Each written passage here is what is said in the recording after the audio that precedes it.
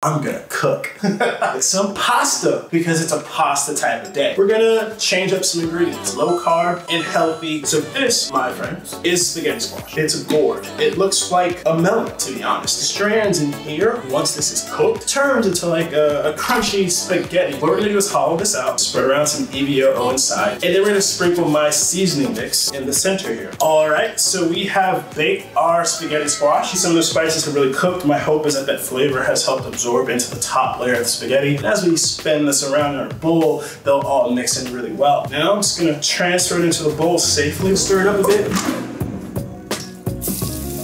We have all of our ingredients to finally make this healthy chicken and shrimp scampi. So we have our spaghetti squash here, it's been cooked. We have our chicken. We've got some parsley scampi sauce that we made on the stove. Then we have our shrimp and some green onions, some lemon juice. The finished product, the chicken and shrimp spaghetti squash scampi.